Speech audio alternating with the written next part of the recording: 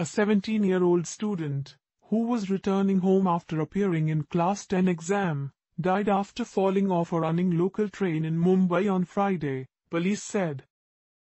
The incident took place between Sandhurst Road and Dockyard Road stations on the Harbour Line section of the Central Railway in the evening, an official said.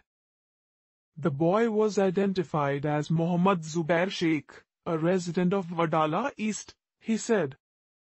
He was returning home with his school friends after appearing in the last paper of the Secondary School Certificate (SSC) examination, the official said.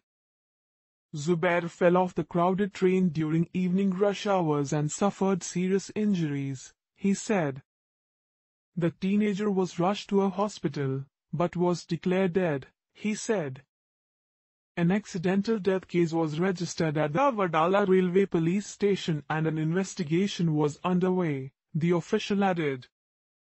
Get the latest election news, live updates and election schedule for Lok Sabha elections 2019 on ndtv.com/elections.